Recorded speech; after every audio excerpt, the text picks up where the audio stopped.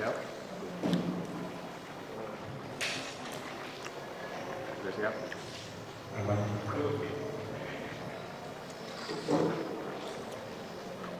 Assalamualaikum warahmatullahi wabarakatuh. Selamat sore.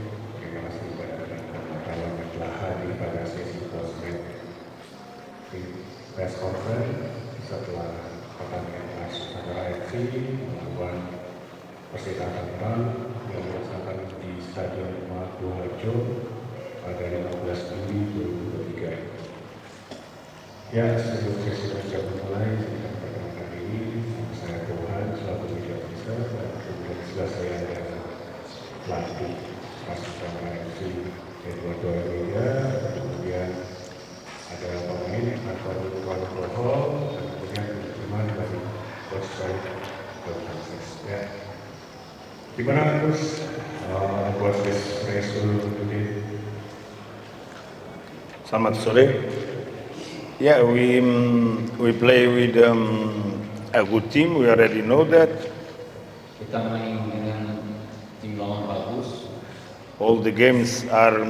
I always say the games are always similar. The quality of the team, so we know that all the games are hard games. Setiap pertandingan kualitas dari tim yang sama. And today, I think the two teams fight for a result. Yang dua tim hari ini fight untuk hasil. I think was not a beautiful game from both teams.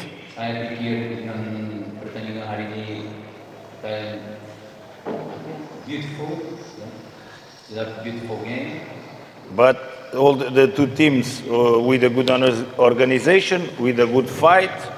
Yang dua tim yang punya organisasi bagus, fighting bagus. Unfortunately, the goal go to Persita, no go for RANS. The Persita score, we no score. Nah, Persita cetak gol, kita cetak. But the game was balanced, was equal as Ya, itu similar. So now we see what was our mistakes. Kita sekarang kita harus lihat gimana kita salah And work for be better in the next game. dan kerja untuk pertandingan berikutnya. That's it. Itu aja. Mas Antoni, gimana tentang hasil hari ini, Mas? Assalamualaikum warahmatullahi wabarakatuh. Selamat sore.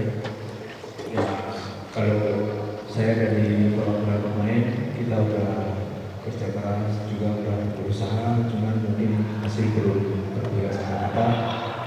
Mungkin kita bisa dapat hasil di lain kesempatan lagi. Jadi kita harus kerja keras lagi, latihan dan tetap bersama lagi untuk RANS. Semoga kita bisa kembali lagi dapat poin penuh.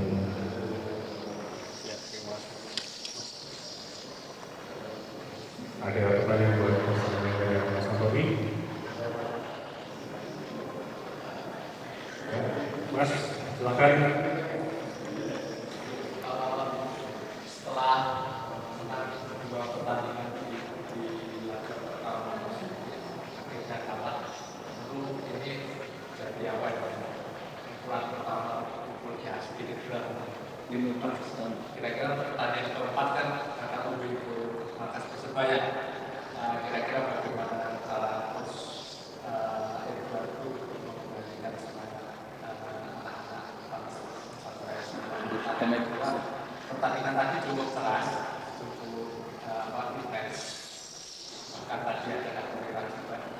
Kira-kira pertanyaannya adalah bagaimana forma wasit pada pertandingan ini. Dan mungkin apakah ada catatan untuk wasit sebelum dilaksanakannya pada bulan Februari tahun Ele na verdade, só para resumir, né? Ele perguntou como é que você vai fazer para motivar o time para o festival e você falar do VAR. Né? Okay. About Wasit, I no make comments. I do my job, players do his job, Wasit have to do his job also. So wasit adalah pemain ada kerja pemain, dia kerja pelatih, dengan wasit adalah pemain.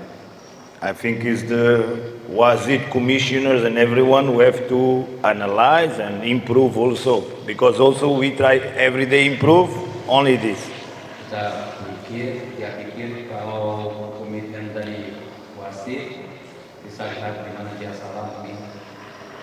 So this is not my area, not my job. Ya, bukan itu tidak terjadi. About how to motivate the players for the next game, Buat motivasi yang I think pertandingan berikut, the players have to be motivated for every match. yang pemain harus semangat untuk tiap pertandingan. Of course, after a loss, but when we win, not everything is good. Pasti setelah kita kalah, Não, quando nós ganhamos nem tudo está certo. ya, ketika kita menang, Nem tudo está certo, também há coisas ketika kita menang, pasti ada yang masalah. sesuatu kita pasti salah juga. And when we lose, not everything is bad. Kalau kita kalah, jangan semua hal kita jelek.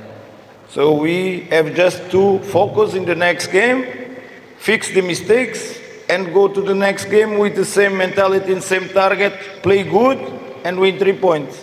Kita harus ke pertandingan berikutnya dengan fokus, main bagus, semoga 3 poin. Of course, we know the power of Surabaya home.